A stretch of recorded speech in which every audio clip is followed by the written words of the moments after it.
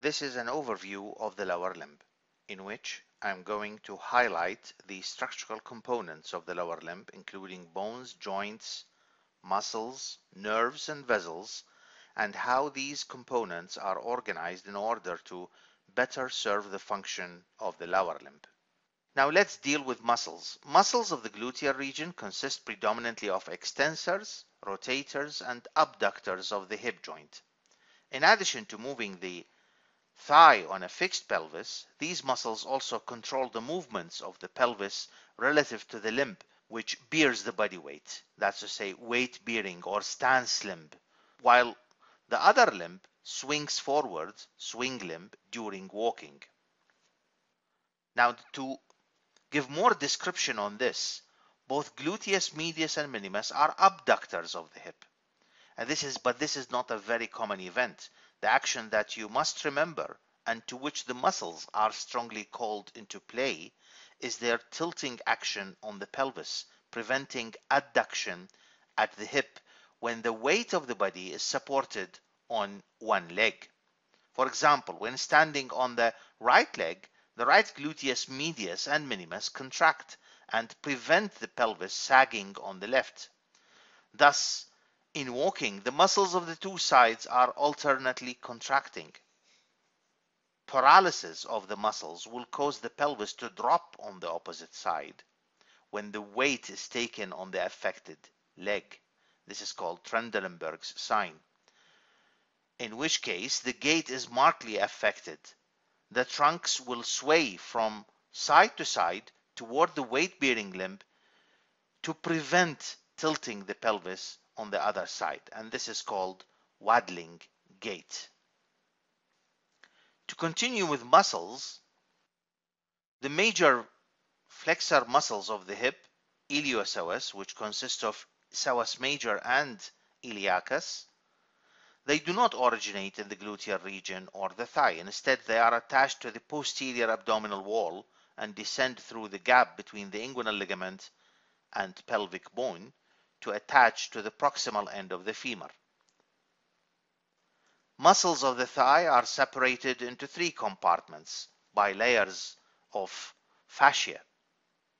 In the thigh, there are medial, also called adductor, anterior, also called extensor, and posterior, also called flexor compartments. The muscles of the medial compartment of the thigh are the muscles that you can move between fingers and thumb, since they do not wrap around a bone like the anterior muscles. Since they mainly function as adductors, three of them are named as such: adductors longus, brevis, and magnus. The others are pectineus, gracilis, and obturator externus. Most muscles in the medial compartment act mainly on the hip joint except gracilis, which extends distal to the knee. Gracilis is a long, slender muscle, as its name indicates, and is often used for muscle grafting. Muscles in the anterior compartment predominantly extend the knee, and the biggest is the quadriceps femoris muscle.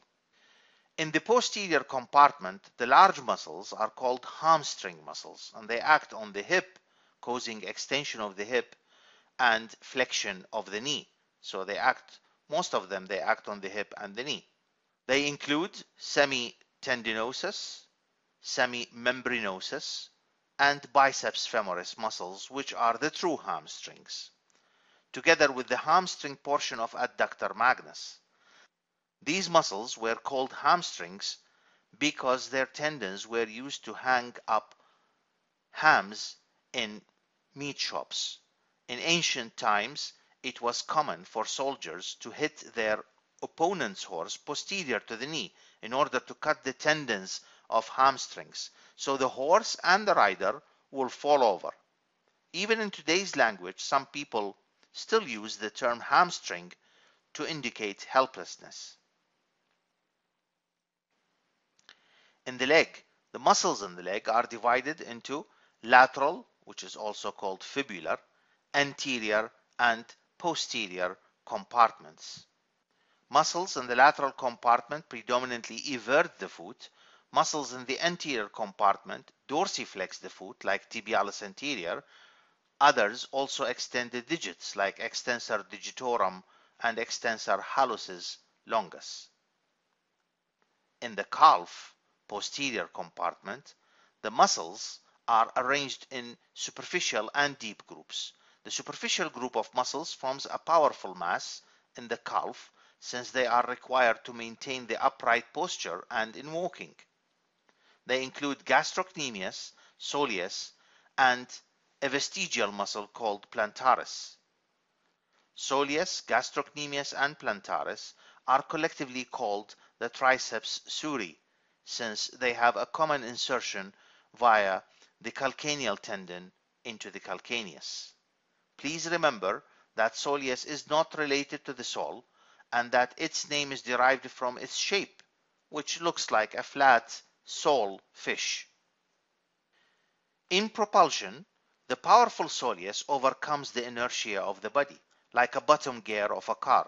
However, when the movement is underway, the quicker acting gastrocnemius greatly increases the speed, like the top gear of a car. Gastrocnemius, gastor means belly, is called so since it forms most of the prominence of the calf. Soleus has an extensive venous plexus within the body of the muscle and around it. This forms the main muscle pump or peripheral heart, which returns blood to the heart against gravity. These veins are also a common site of deep venous thrombosis, DVT, that may occur after immobilization. In the deep part of the posterior compartment, the muscles have their counterparts in the anterior compartment. They are tibialis posterior, flexor digitorum longus, and flexor hallucis longus. The muscles of the deep part of the posterior compartment thus plantar flex the foot and flex the digits. It's important to understand that there are 4 stages of walking, that is weight bearing, push off, swing through, and heel strike. The muscles of the anterior crural compartment are important in the swing through stage of walking when they keep the toes clear off the ground when the non-weight bearing leg is being carried forward, ready for the next step. At the moment of heel strike, these muscles of the anterior compartment, they contract as they elongate. This is called action of paradox, to lower the foot gently to the ground. In the push-off stage, the deep fibers of soleus overcome the inertia, as has been mentioned earlier. Flexor hallucis longus is the most powerful of the deep calf muscles. Structurally, it is described as beef to the heel. It flexes the big toe, which is the takeoff point. That's to say, the last part to leave the ground in walking. It should be remembered that specific muscles in each of the 3 compartments in the leg also provide dynamic support for the arches of the foot, as we will describe in a moment. Muscles found entirely in the foot, or intrinsic muscles of the foot, they modify the forces produced by the tendons entering the toes from the leg and provide another support for the longitudinal arches of the foot when walking. The muscles of the sole are classically described as being arranged in 4 layers. The superficial muscles are longer than the deep muscles, and the muscles of the foot are mainly specialized to help maintain the arches of the foot. Therefore, many of the muscles of the sole rarely perform the functions indicated by their names. For example, abductor hallucis or even abductor digiti minimi, which is supposed to abduct the little toe, a movement that is so unlikely. So these muscles, instead, they have gross functions rather than delicate ones, like those of the palm of the hand. The arches of the foot are supported by the same engineering methods that are used to maintain a bridge. Some tarsal bones are wedge-shaped, for example the cuneiforms, and act as keystone in a bridge. The inferior edges of the stones also are tied together with metal staples to counteract the tendency of the lower edges of the stones to separate when the arch is weight-bearing. This is represented at the plantar side of the foot by the strong ligaments that tie the bones together, for example, the long and short plantar ligaments.